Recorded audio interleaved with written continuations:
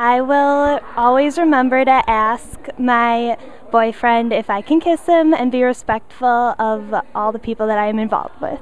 From this program, I learned that I'm going to treat all my partners with respect and give them a choice when it comes to dating. From this program, I'm definitely taking away that it's hard and awkward sometimes at parties to do the right thing or stand up for what you believe or help someone who might be in trouble. But if you think about the people you love and realize that if it was someone you knew you would want them to do the same thing, then it makes it a little bit easier.